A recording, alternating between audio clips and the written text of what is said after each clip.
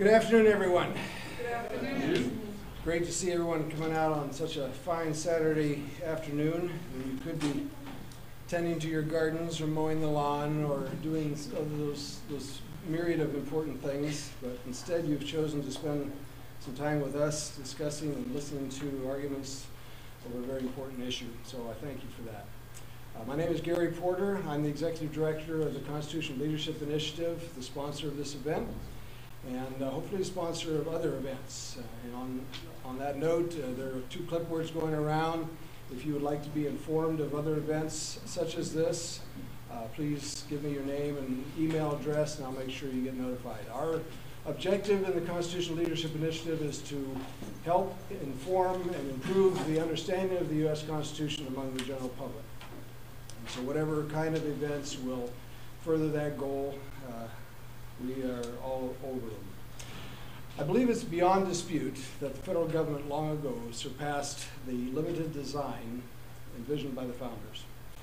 In 2010, former California Congressman Peter Stark was quoted at a town hall meeting saying, "The federal government, yes, can do most anything in this country." Compare that view with James Madison, who in the Virginia Ratifying Convention of 1788 said, "The powers of the federal government are enumerated. It can only operate in certain cases. It has legislative powers on defined and limited objects beyond which it cannot extend its jurisdiction."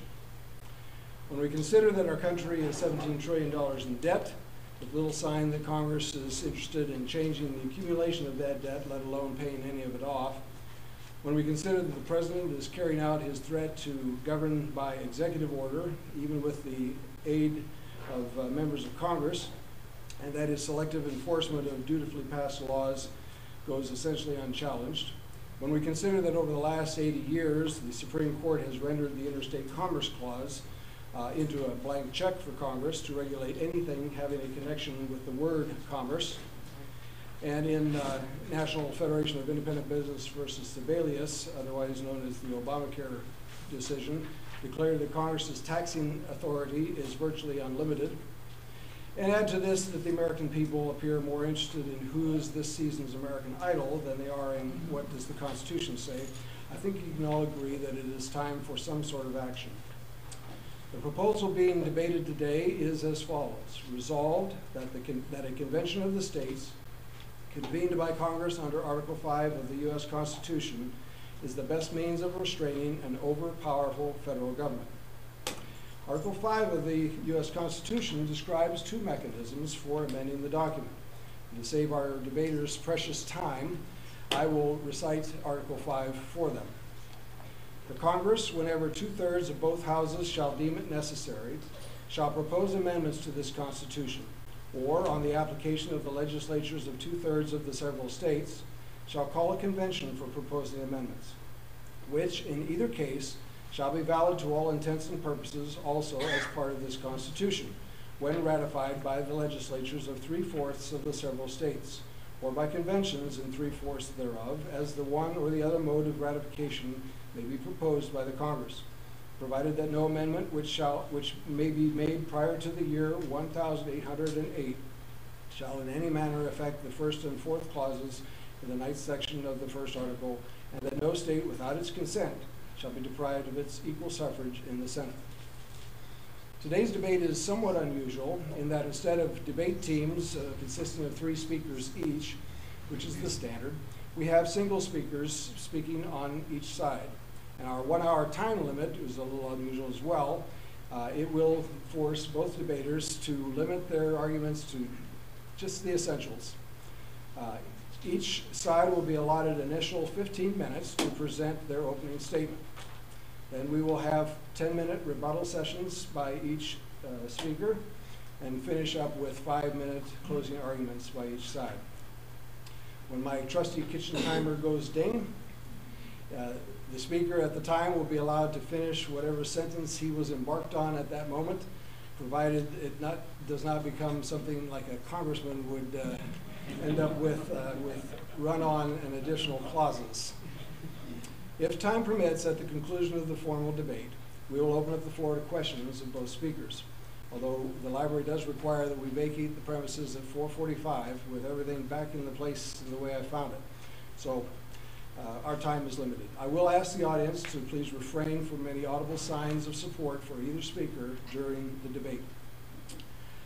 Lastly, we have enlisted the help of Mrs. Dana Miter in the back, who is currently assisting with York High School in setting up a debate club.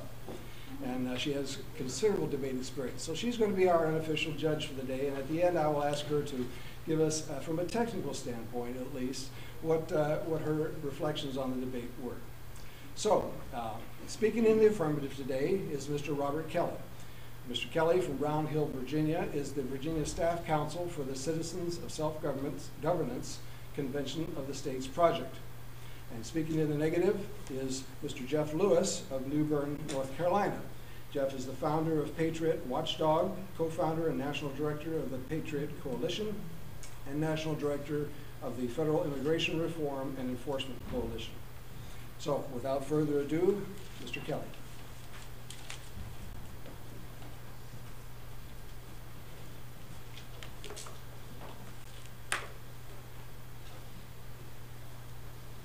Thank you, Gary, for that very kind introduction. And thank you, Mr. Lewis, for being able to come out here and present on this on such short notice. I look forward to a lively debate with you. And thank you all for coming out. I think this is a hugely important issue, and it's incredibly timely. The organization I work for, the Convention of States Project, has just launched a nationwide grassroots campaign to use Article 5 of the Constitution to rein in the power of our runaway federal government. So this is an incredibly timely issue. It's an incredibly timely issue not just because we're trying to make a strong effort right now, but also because the federal government has gift-wrapped us a present with the implosion of the Obamacare program. When the government can't even run a website correctly, you have a lot of people really beginning to question how far can the government go before its size makes it just too big to handle even basic fundamental tasks. And that's really what this debate is about. What is the most effective way to limit the power of the federal government? And I want to say, regardless of whether you agree with me or you agree with Mr. Lewis at the end of this debate, I would encourage you not just to leave the issue here. Please go home, read more about this issue. Our website, conventionofstates.com, has a number of resources. As Gary mentioned, this is a very short debate that we have here today. It's only an hour, and we're only going to be able to scratch the surface of what is a very, very deep and very, very nuanced issue. So I'd encourage you, please go home, read more about this issue, and please get involved. Okay, this is a hugely important political issue. Don't just go home and read about this. Go home and take action. Get involved. Again, our website has a wonderful way for you to get involved directly with our grassroots network that we're building. But if you oppose us, I would encourage you to get involved on the other side. But don't be silent. Be involved in this debate and be engaged as active citizens looking out for the best interests of this country. So with that, this debate really boils down to a simple question. Do we trust the Constitution, the whole Constitution, as written by the founders, or do we not? Do we doubt part of it? Do we doubt what's in Article 5 of the Constitution? My organization, the Convention of States Project, and I personally stand for the proposition that we can trust everything the founders gave us in the Constitution, up to and including the provisions that they put in Article 5. We do not need to be afraid of the powers that our own Constitution gives us as citizens. Mr. Lewis, on the other hand, stands for the proposition that we can't trust ourselves to use Article 5. We can't trust what the founders put in Article 5 of the Constitution. We should only use part of the Constitution. And I believe that's a flawed approach to our Constitution. So Gary mentioned really briefly there some of the problems we have with our federal government right now. I just want to add a few more statistics on top of that just to show you the gravity and the depth of the situation we're in. I believe Gary mentioned that the national debt right now is $17 trillion. That's the official figure. Officially, our debt is $17 trillion. That doesn't talk about the billions and trillions of dollars we have invested Social Security and Medicare benefits that are outlaid right now. These are debts that the government presently has. When you factor those in, our debt is estimated at somewhere between 100 and 200 trillion. That's trillion with a T, trillion dollars. That's a huge debt. That's an amazingly large debt. One organization calculated the net assets of all of the household goods in America, all of the property essentially owned by households and by businesses, whether large or small, and it calculated that that number came out to just over $100 trillion. So if our national liabilities are $100 to $200 trillion, that means that even if every individual, every household, and every business in America sold off every asset that they had, they would barely be able to pay off the debt as it stands today. That's a huge problem, and it needs a solution that can address that problem. One thing that I don't believe Gary did mention was our gigantic federal bureaucracy.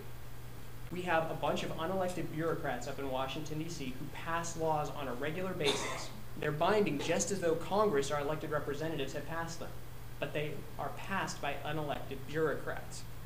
I took a look at the statistics on this. In 1998 was the last time the federal government actually bothered to count this. So that's 16 years ago was the last time they counted it. They determined that there were 134,723 pages in the Code of Federal Regulations in 201 volumes. If you stack those on top of each other, it would be 19 feet high, which, just for reference, this ceiling's a little bit under that. So if you stacked the regulations that are currently active, and this was 16 years ago in 1998, it would reach the ceiling and a couple feet more. That's crazy. And if you just want to look at it another way, in 2012, those bureaucrats passed a new regulation, not replacing an old one, but a new regulation every 3 hours and 17 minutes, which is, incidentally, less time than it's going to take me to drive home after this debate today. That's how bad the problem is. And of course, that doesn't go into Obamacare. That doesn't go into the National Security Administration. That doesn't go into all of the executive orders that are coming out of the presidency. Now, why do I talk about this? Why do I belabor the point on the problem here? And it's basically this: if we don't understand the gravity of the problem, we're not going to prescribe the right solution. If we don't understand how serious the problem is in the federal government, we're not going to prescribe the right solution. So what is the problem? I want to submit to you that our problem is not particular politicians. Our problem is not John Boehner. Our problem is not President Obama. Our problem is not Chief Justice John Roberts or any other single politician you can name. Our problem is not with particular politicians. How do we know this? Well, we know this because no matter who's in power, whether it's Republicans or Democrats, or even if it were libertarians, no matter who's in power in Washington, D.C., we get the same results. It doesn't matter if George Bush is president. It doesn't matter if Obama's president. In either case, the federal government continues to get larger and larger. That indicates that what we have in Washington, D.C. is not a people problem. It's not a personnel problem. It's a structural problem. And if we look at what the founders intended our government to look like, that becomes abundantly clear. If you ask the founders what was the single most important feature of American democracy, in fact, we don't have to speculate about this, they told us in Federalist number 10, the single most important feature of American democracy was the balance of power. They divided power between 3 branches of the federal government, and they divided it between the federal government and the state governments. In essence, what they did is they created a horizontal axis where power is balanced. We have 3 branches of government: Congress, the judiciary, and the president. But most of the founders would have said at least as important, and perhaps even more important, is this vertical balance of power between the federal government and the state governments. The federal government and the state governments were supposed to be in continual competition for power to ensure that neither government obtained too much power. But what do we have today? We don't have any competition. The state governments have almost no power anymore. The federal government has claimed it all. Now this might surprise some of you, but none of this would have surprised the founders. None of this would have surprised the founders. And the reason we know none of this would have surprised the founders is because they talked about this exact scenario. If we go all the way back to 1787, September 15th, at the Constitutional Convention, which was meeting in Independence Hall in Philadelphia, they talked about this exact issue. September 15th was just 2 days before they signed the document. So they're getting down to the wire here. They're at the very end. They're doing their final proofreading, their final edits to the Constitution. They get to Article 5, so they're almost at the very end of the document. And George Mason points out that there's a huge problem with Article 5, because Article 5 lays out the ways that the Constitution can be amended. And what he pointed out was, under the way they had drafted it, only Congress could propose amendments to the Constitution. And as George Mason put it, what happens if Congress is the problem? What happens if Congress is the problem? If only Congress can propose amendments to the Constitution, then what's going to happen is that every amendment that's passed is only going to give more power to Congress. And slowly but surely, this balance of power is going to get out of whack, and there's going to be no way to reverse it, because Congress is the only body that can amend the Constitution. So what he proposed, what the founders got together and proposed, was that the states be allowed to amend the Constitution too, and completely bypass Congress. And that's what they did. They allowed two-thirds of the states, just like two-thirds of Congress can propose amendments, two-thirds of the states can propose amendments to the Constitution via a convention. Now, that makes sense if you think about the fact that Congress is basically a sitting constitutional convention. Congress can propose amendments to the Constitution anytime it wants by a two-thirds votes. The states have the same power to hold a convention and propose amendments. So how does that process work? How did they lay it out? It's important to understand that amending the Constitution happens in two phases. There's proposal and there's ratification. And a lot of the arguments, and I suspect a lot of the things Mr. Lewis is going to say to argue against using Article 5, come from confusing these two steps and ignoring the fact that there are two separate steps. Proposal and ratification. All Congress can do is propose amendments. All a convention of states can do is propose amendments. Those amendments, whether they come from Congress, whether they come from a convention of states, have to go back to the states to be ratified before they become law, before they become a part of the Constitution. And the founders realized how important this was, that they put a strong check on the ability to amend the Constitution. They required that 3/4 of the states, that's 38 states, that means one state house in 13 states can block any proposed amendments from becoming part of the Constitution. That is the ultimate check that the founders put in place. The founders knew they were giving the states a strong tool when they allowed them to propose amendments to the Constitution. So they put checks and balances just like they did on every other part of our government. They didn't just suddenly forget about checks and balances when they got to Article 5. They put them in the document there too. So that's how Article 5 works, and it's important that we understand that there is a hugely important check there to ensure that amendments, that crazy amendments, don't occur to the Constitution. So with that, now maybe you don't think that just following the founders' advice is enough evidence to support an Article 5 convention. I mean, this was the proposal that they put forward for the situation where the federal government got out of control. But even if we don't trust the founders based on that, let me give you a sort of realpolitik reason to support Article 5. If we look at practical political realities, there's a very strong reason to support Article 5. And that's the fact that the states are substantially more conservative and more friendly to small government than the federal government is.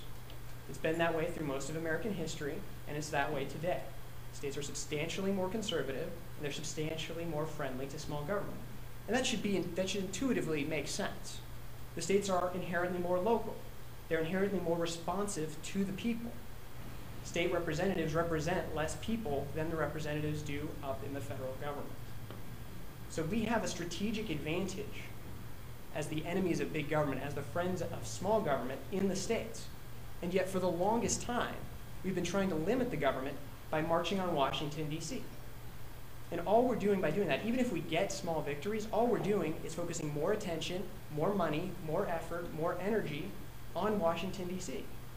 And that's just increasing Washington, D.C.'s power. I mean, today, you ask just about anybody, and they don't know what's going on in their state legislature. They just care about Washington, D.C. They care about the presidential election, but they don't care about their governor's race. They care about their race for their Congress, but they don't care about their state delegate race. That's a problem. And that's a problem we've played into as the friends of limited government by going to Washington, D.C. and fighting our battles there. What we should be doing is fighting our battles in the states. We should be emphasizing the power that the states have under the Constitution. And that's the beauty of Article 5. It empowers the states. It goes completely around Congress. The whole point of it was to give the states back power when the federal government overstepped. And that's exactly what we have today. This is the prescription that the founders gave us for this exact scenario. So in closing, let me just say that I'm open to other solutions. I'm open to other solutions. If Mr. Lewis can show a solution, can give me a solution that addresses the right problem, the structural imbalance of power, that is less risky than using Article 5, and is more effective at fixing the problem, then I will gladly jump on board with his project. I'll do it in a heartbeat. Now, I don't think that's likely because I think the founders knew what they were doing when they gave us Article 5, and I think their solution is a pretty darn good one. But if he can prove that, I'll gladly jump on board with him. I would submit that those are the criteria you should use to judge whether you're going to support a convention of states. Is there a more effective solution that addresses the right problem, is less risky, and will actually fix the problem? Article 5 does it. It addresses the right problem. It's the exact solution the founders gave us for this exact scenario. The founders realized it was powerful. It was a very powerful tool, so they put checks and balances on its use. Foremost among them, ratification by 38 states, which is a huge check on its use. Will it be effective? That depends on the American people, but it certainly can be. Amendments to the Constitution, limiting the power of the General Welfare Clause, limiting the power of the Commerce Clause, those will have a huge effect on the bureaucracy, on the spending of the federal government. And that's why I believe that our country can be turned around from its present course. And that's why I believe Article 5 is critical to that turnaround. And that's why I would encourage you to support an Article 5 convention.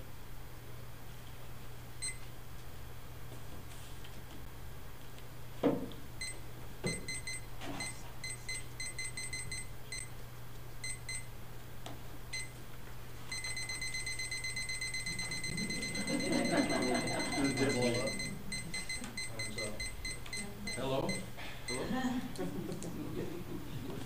All right, Mr. Lewis. Good afternoon, everyone. Good afternoon.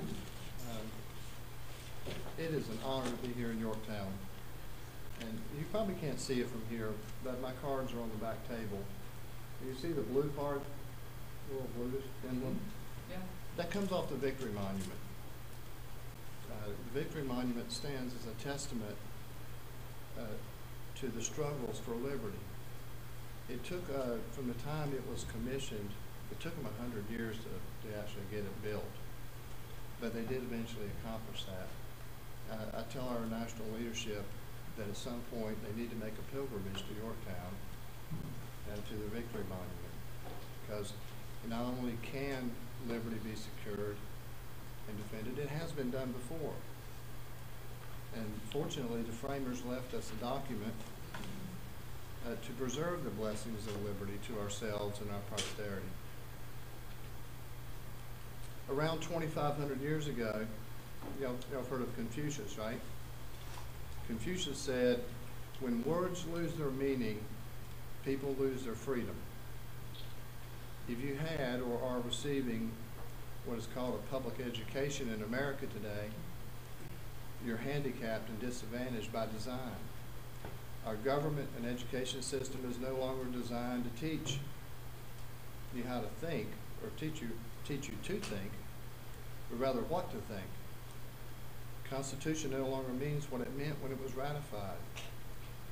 Legislators attempting to protect our First and Second Amendment rights have introduced and passed legislation this year that includes phrases referencing the intent of the Constitution as it was understood at the time they joined the Union. Yet these states were not among the original 13, but states which joined the Union 50 to 100 years later, as if the meaning somehow changed. Now,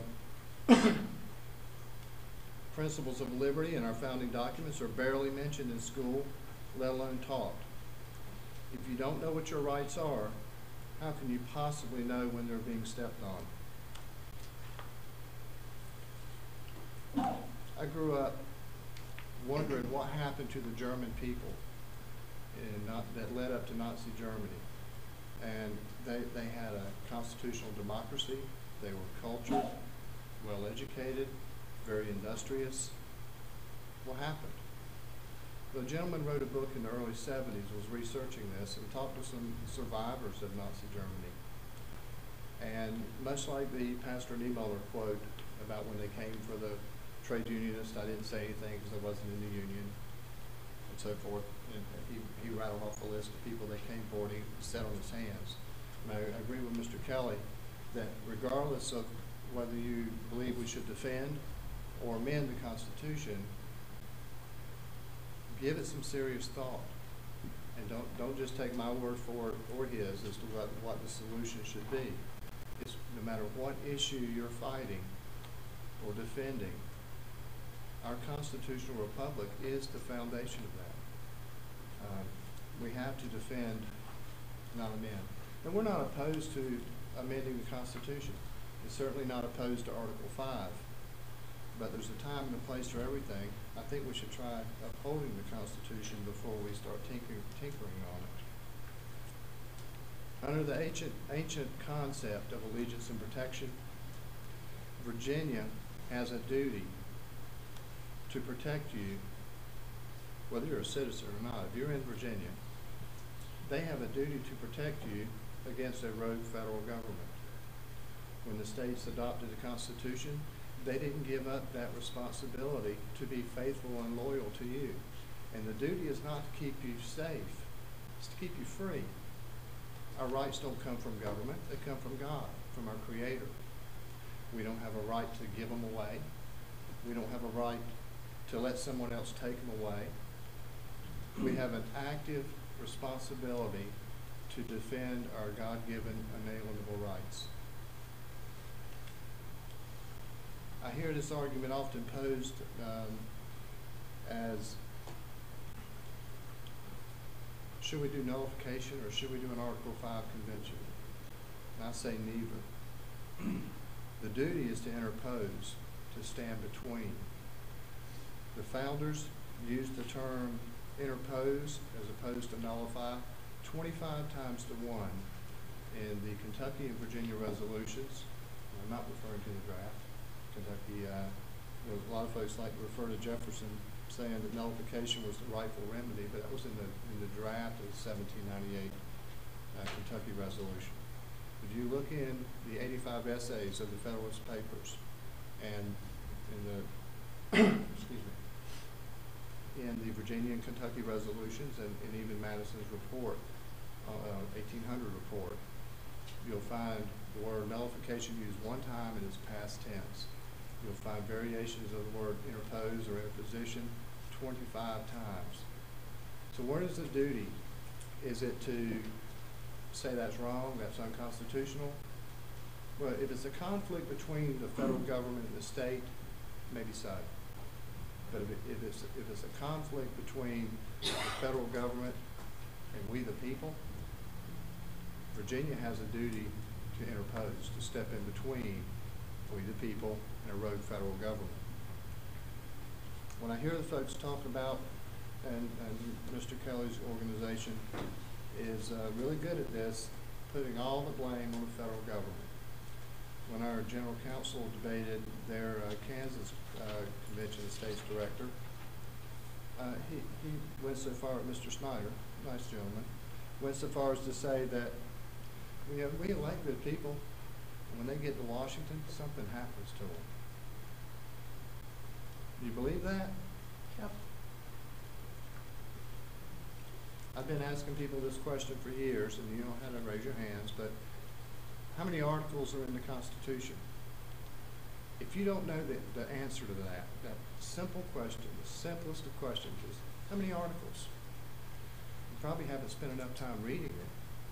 I'll tell you there's 7 of them. You'll never forget this. God gave us one for every day of the week.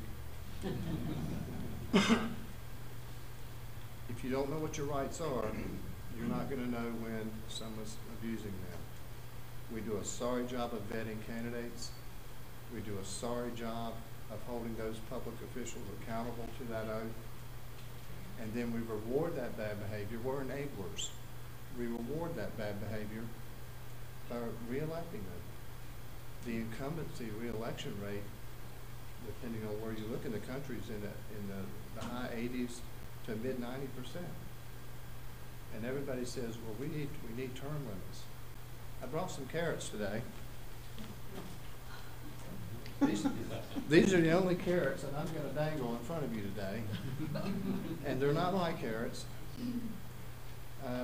If you look at the Article 5 application that Convention of States is promoting, or any of the others, they dangle a balanced budget amendment carrot.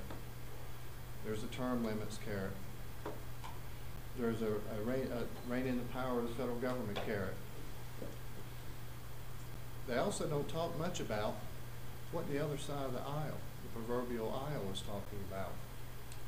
And I brought those up here. I was really expecting to be seated today, so I didn't be moving around a little bit.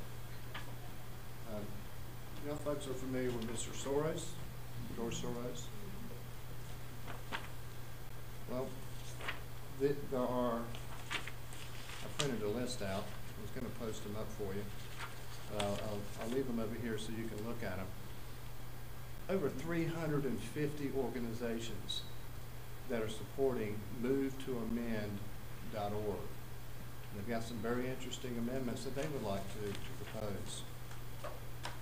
I would suggest to you that the problem isn't the Constitution. The problem is we the people. If we want to elect public servants who will keep their oath now, what makes you think that once we amend the Constitution, that they're all of a sudden going to have a come to Jesus moment and start keeping their oath? It will not happen. I'm not afraid of an Article 5 convention. I wish the Convention of States crowd would promote the rest of the Constitution. Article 1, 2, 3, 4, 6. 7's a little moot at this point. That was the initial ratification method or adoption method of this Constitution. So we need to ask ourselves some questions. Among those, what should be at the very front, oh, I had 2 carrots left. This is make the Affordable Care Act part of the Constitution, and this is to repeal the Second Amendment. And if you think that's alarming, go look at the Hawaii application. Both of those things were in the draft. People from the left and the right have been trying to get their hands on the Constitution for nearly 100 years.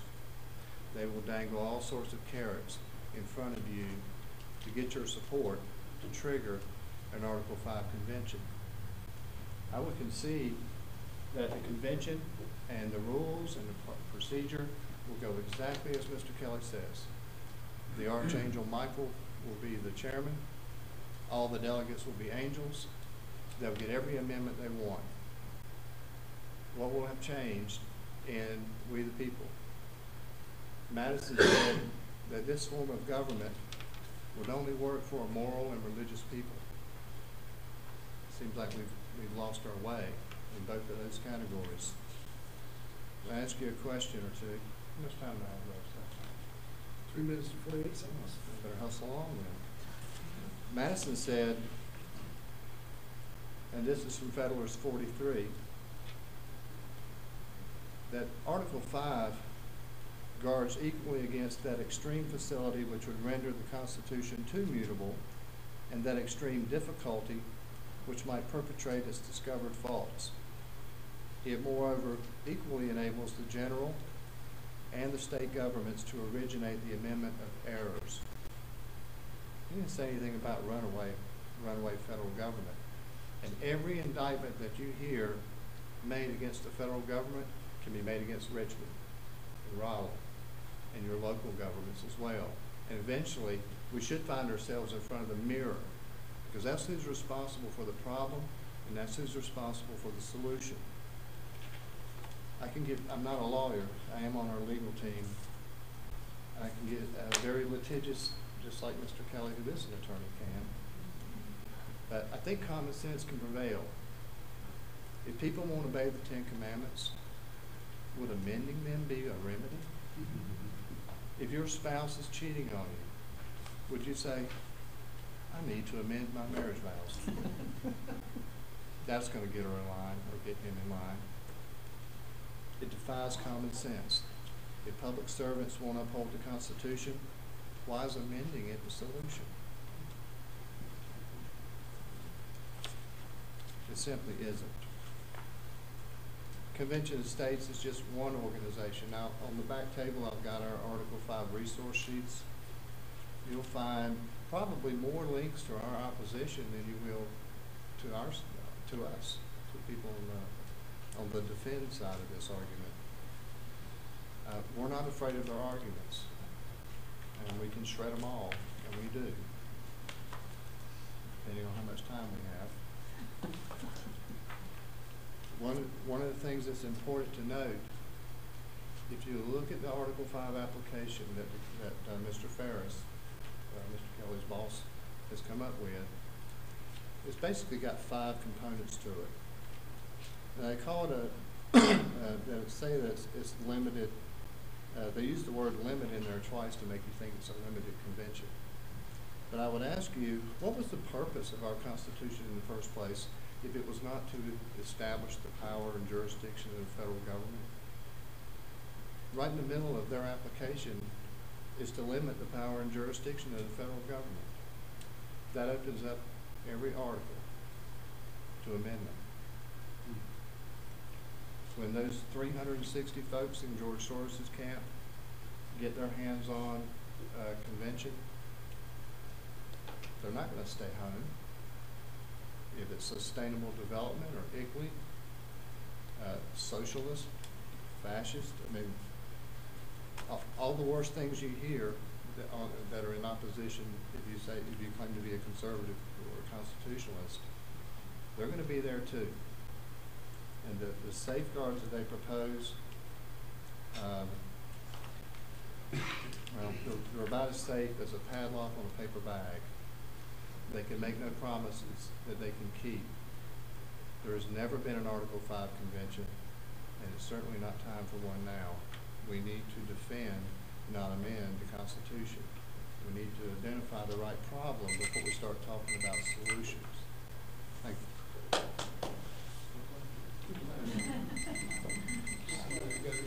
Reset to 10 minutes.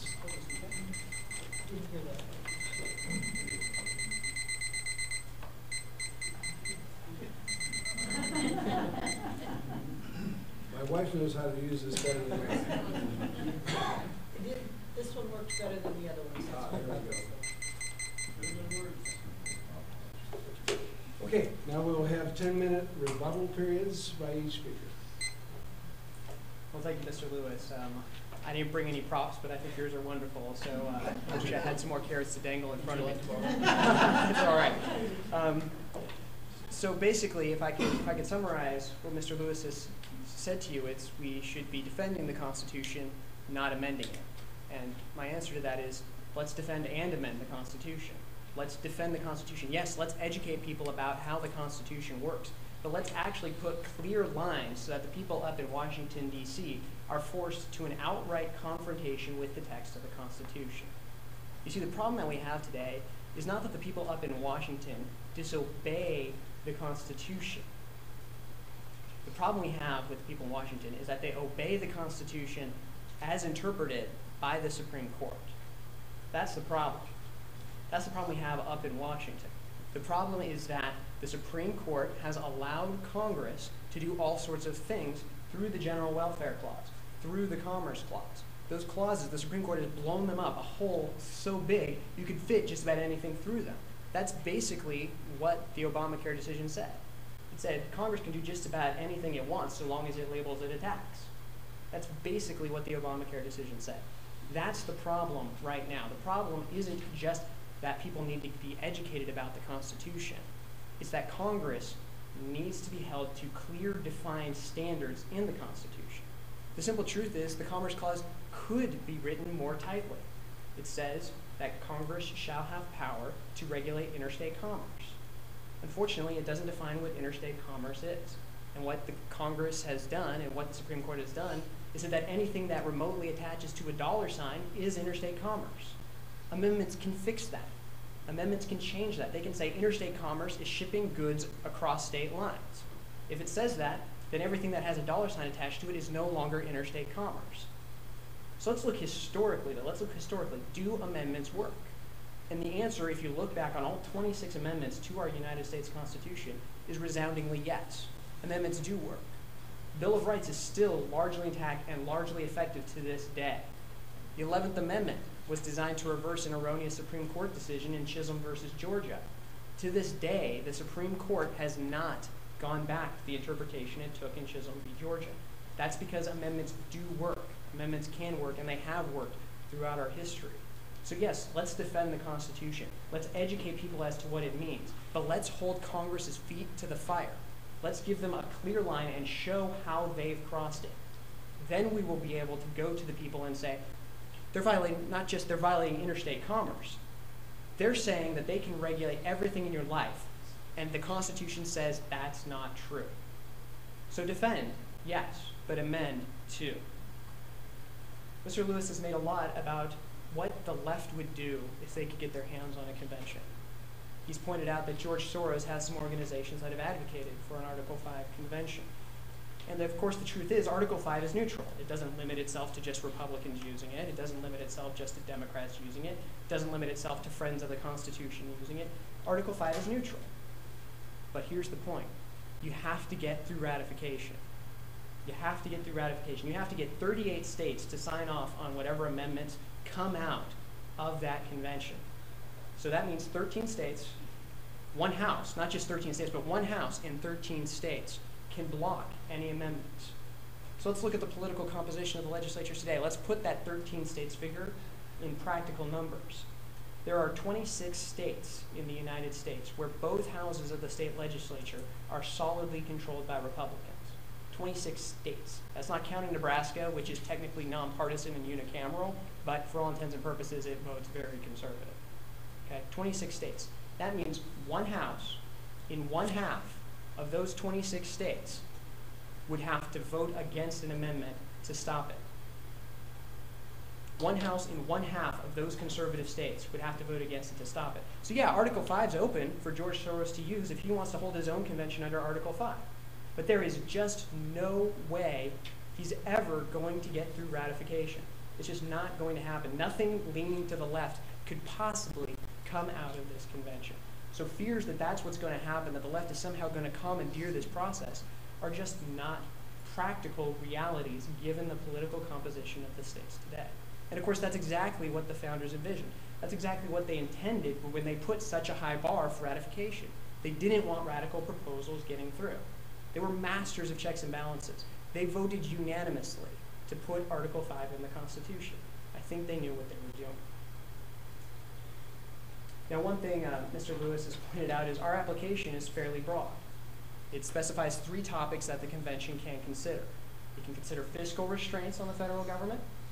It can consider items which limit the power and jurisdiction of the federal government. And it can consider term limits for federal officials. So that would be Congress, that would be members of the Supreme Court.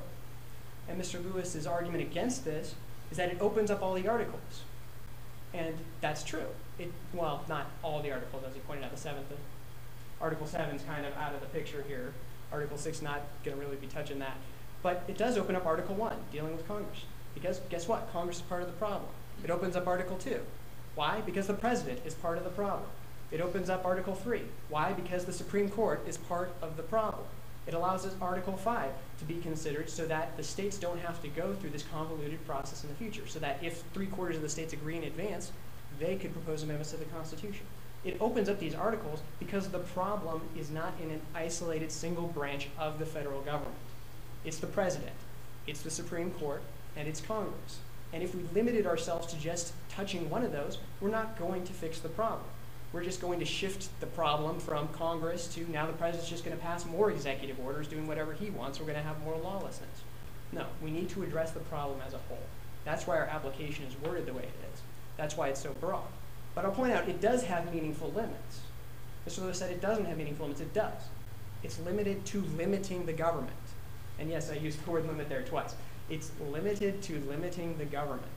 So it has a direction. It's like a one-way door.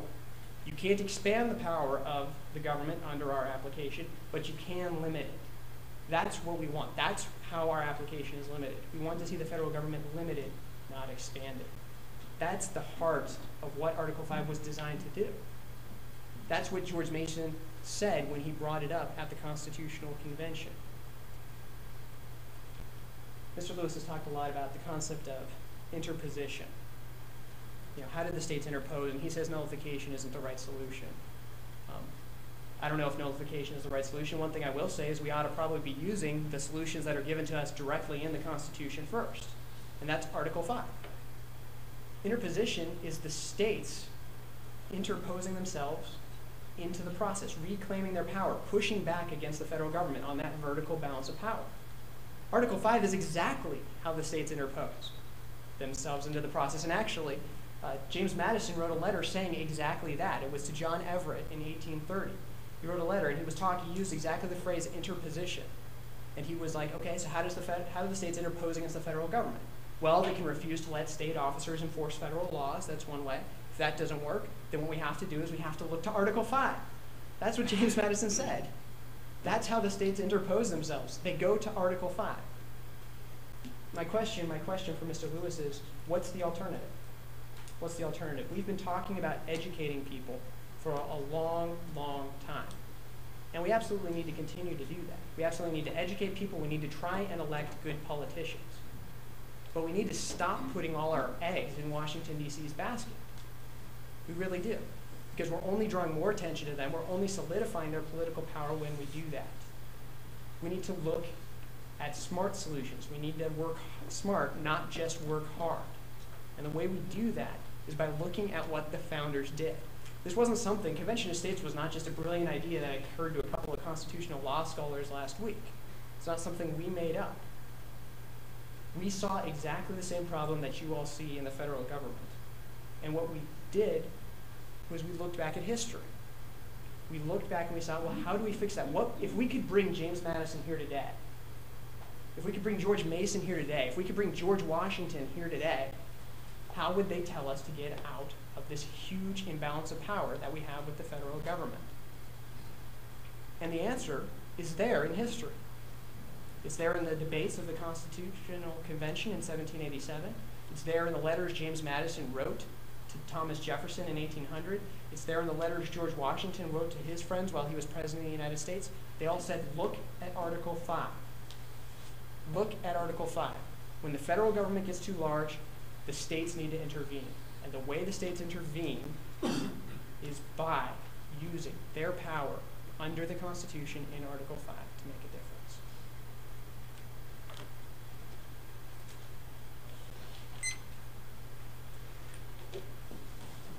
You're getting good at that. I'm getting better, yes.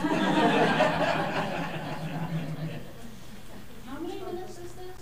10-minute Oh, rebuttals. 10 minutes. Yes. That was 8. So, Mr. Lewis. There are 27 amendments, not 26. We'll start there.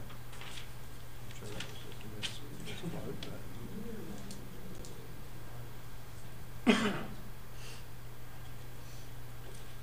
Mr. Kelly says we shouldn't look to Washington. That's what his boss has done.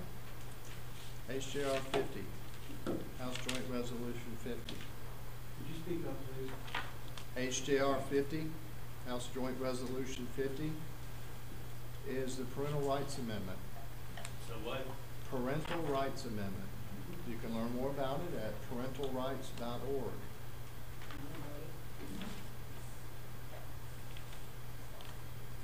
How many of you have kids?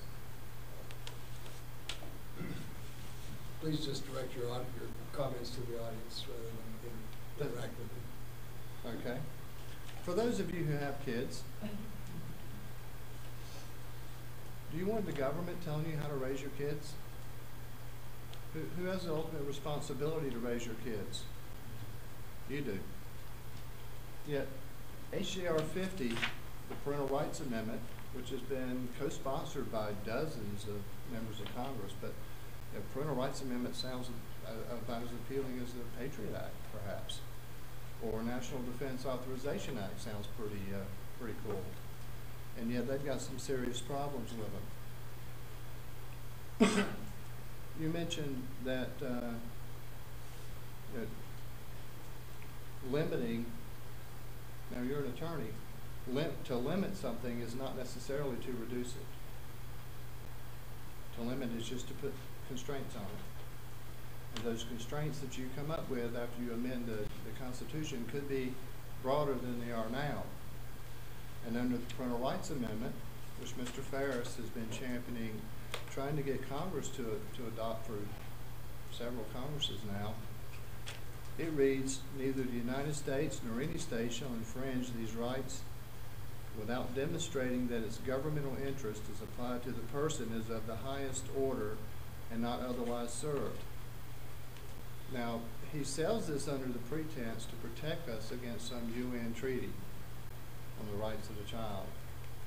And yet, Article 6, Clause 2, the Supremacy Clause, says no law and no treaty that's in conflict with the Supremacy Clause, with the Constitution, is law.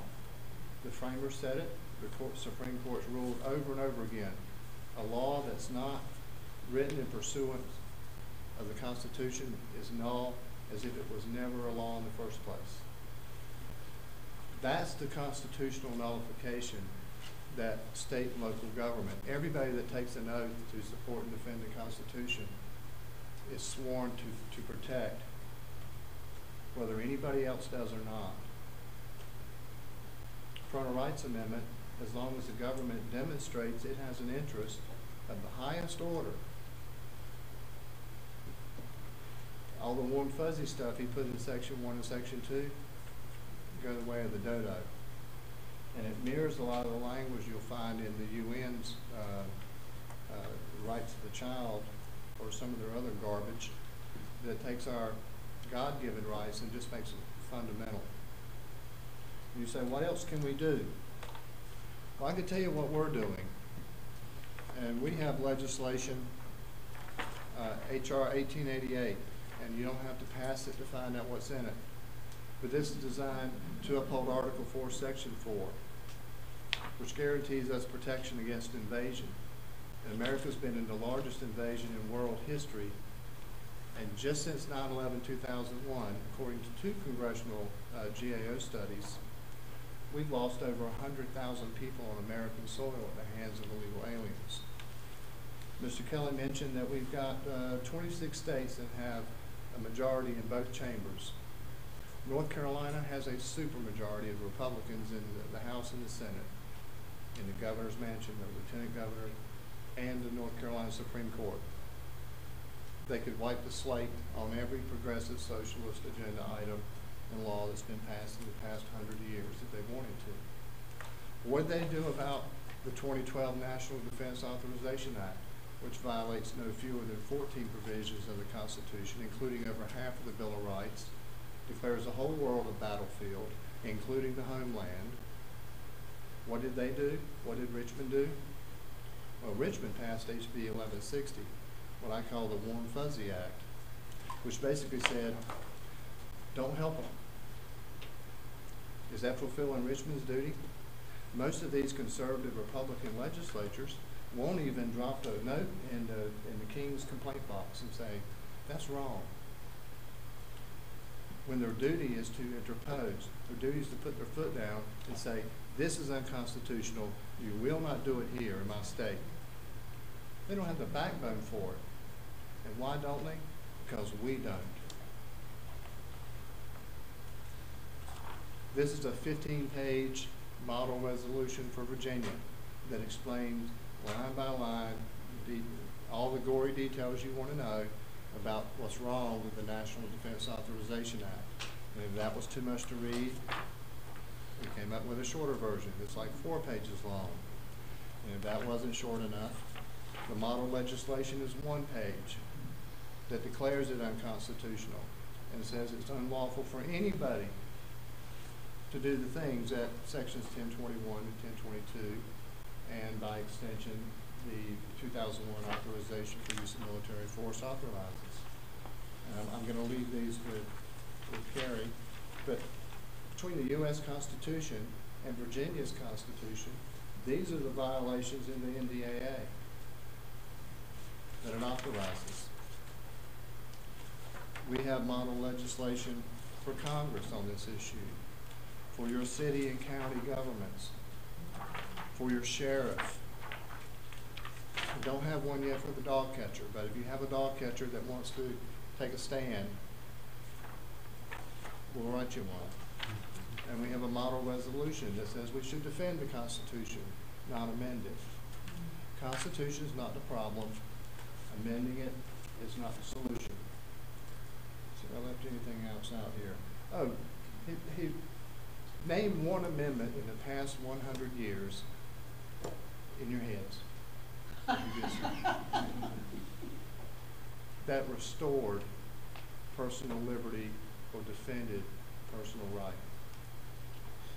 The only one that he can refer to, and I think it was about 95 years ago, was suffrage, or perhaps the repeal of the 18th Amendment.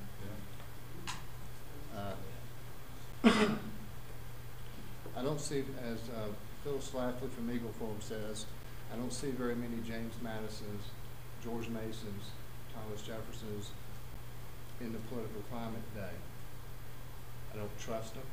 I can't trust. It's like asking the fox to hand over his duties to the wolf to watch the hen house, by asking state legislatures and political parties to pick the delegates, to write the amendments, to change a document that they won't uphold now. It's insanity. Common sense says if they won't uphold it now, what makes you think they're going to do it after you amend it? They won't.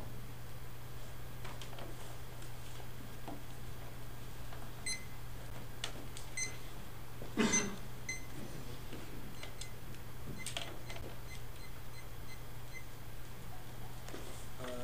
see, we're 5 minutes.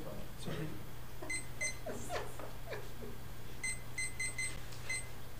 Okay, 5-minute closing statements by each side. And before I ask Mr. Kelly to begin, I'm going to ask my friend Dave Dietrich to stand ready with these. This is just a little informal poll at the conclusion of the debate.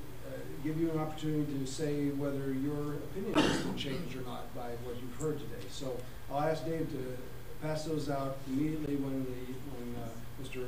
Lewis is finished with his closing statement. All right, well, thank you all for being through this entire debate. I just want to run down through the last couple issues and then put a bow on this, so to speak, and wrap up why I think Article 5 is the correct solution to the problem we face with massive federal overreach today. Now, Mr. Lewis has raised a couple different points here. He pointed out, towards the very end there, that no amendments in the last 100 years have restored individual rights. Well, I would like to point out that that's exactly the point we would like to make. You know why no amendments? Since, in fact, I will go even farther than that. No amendments since the Bill of Rights, said maybe the 21st. No amendments since the Bill of Rights have ever taken away power from Congress. Why? George Mason told us why in the constitutional debate of 1787. Because Congress was the one proposing all the amendments.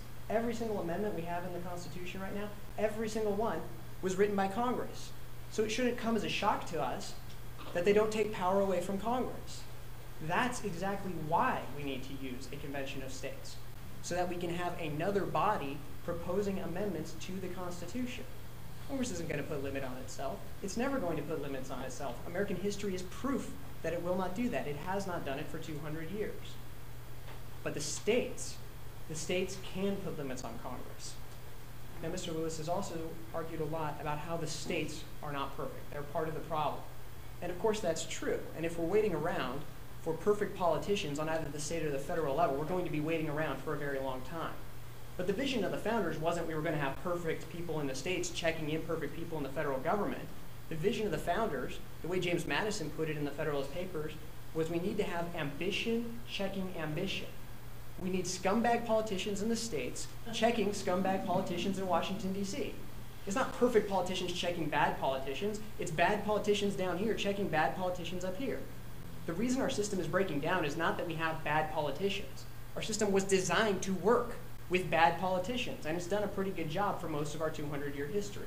The reason it's breaking down is because the federal government has all the power, so the scumbags up there can do whatever they want, and the scumbags down in the states can't do anything to stop them. That's why we need to use Article 5. Even if everything we're trying to do with Article 5 fails, even if all we get out of an Article 5 convention is some balanced budget amendment that Congress can weasel around, it will have had the states reasserting their power. We get to 32 states applying for a convention, Congress is going to be shaking in its boots because its power is going to have a real challenge for the first time perhaps in American history. That's the beauty of a convention of states.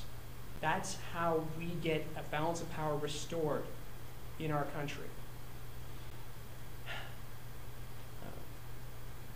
one of the other things that Mr. Lewis brought up was we don't see many Madisons today. We don't see many Jeffersons today. I think they would have been the first to admit they were not perfect. I mean, you look back at the founding era politics, and it was as dirty as any politics today. I mean, if you look at the 1800 election when Thomas Jefferson became the third president of the United States, in that election, John Adams had people running around telling Jefferson's friends that he was dead, so that they wouldn't vote for him. I mean, that's how bad politics was back around the founding. They would have been the first to admit they were not perfect politicians.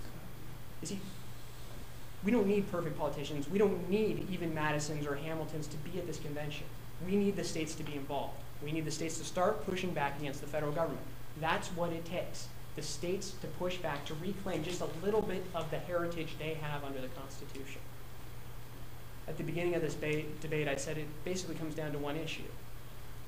Do we trust the Constitution, the whole Constitution as written by the founders, or are we going to distrust Article 5 because we're afraid of the power that our own Constitution gives to us? That's the question. Do we trust what the founders gave us in the Constitution? I think we do. I think we can. I think we need to do it if we want to have a realistic shot of turning around the direction of this country. Now, I gave you 3 criteria at the beginning of this debate. Does it address the right problem? How risky is it? And how effective is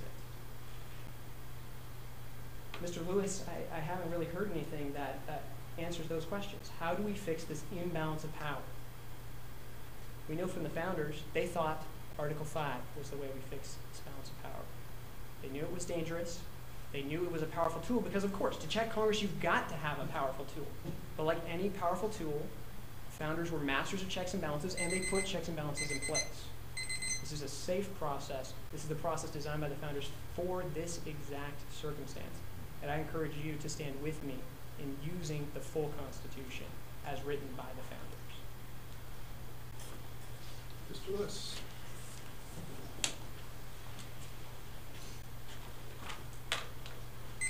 Newsflash. The states already have everything they need in the Constitution. Well, if the states really wanted, and we've identified over 100 different amendments, some from the left, some from the right, that are under consideration. Some of those carrots, I didn't want to bring a bushel basket of carrots in here.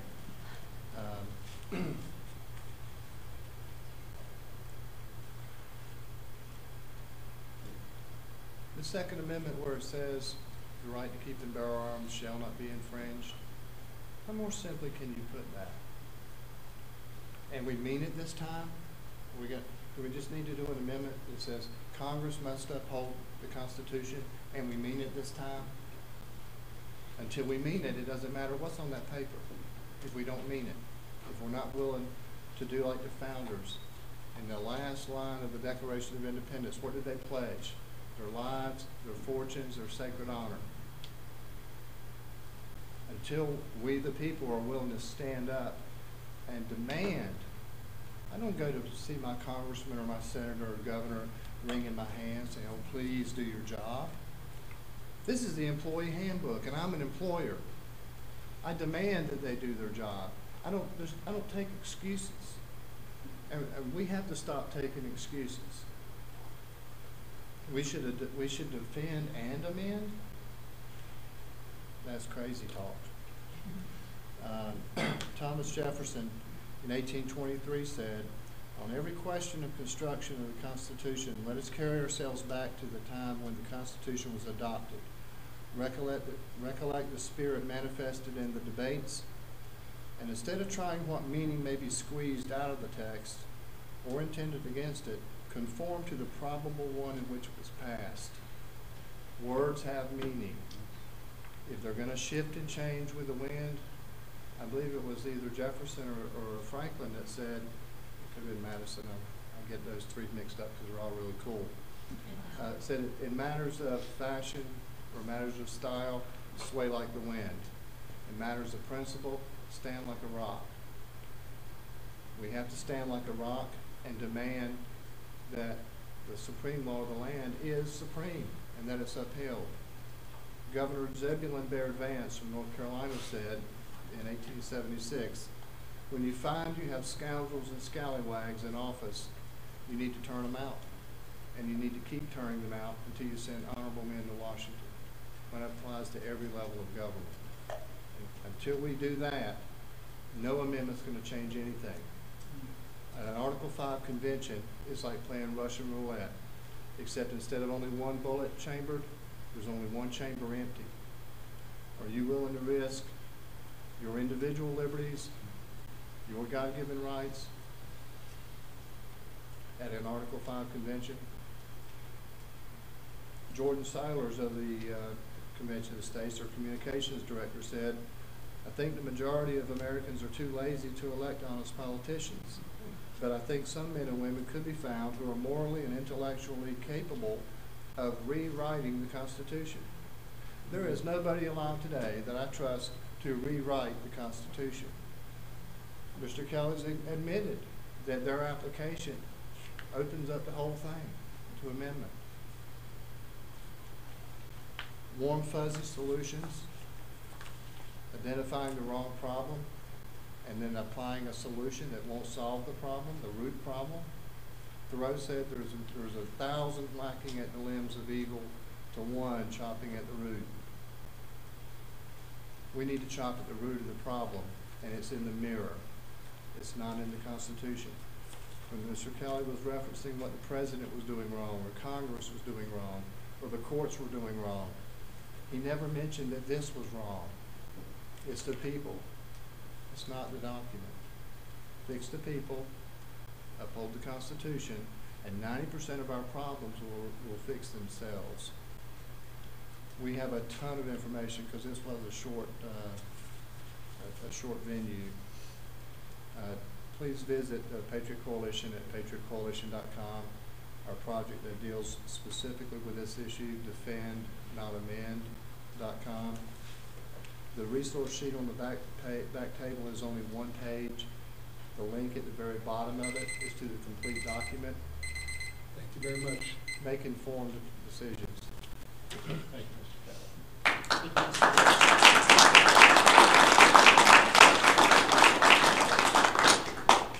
Wow, that was neat. I want to thank both of my speakers for coming long distance in both cases to present this material to you today.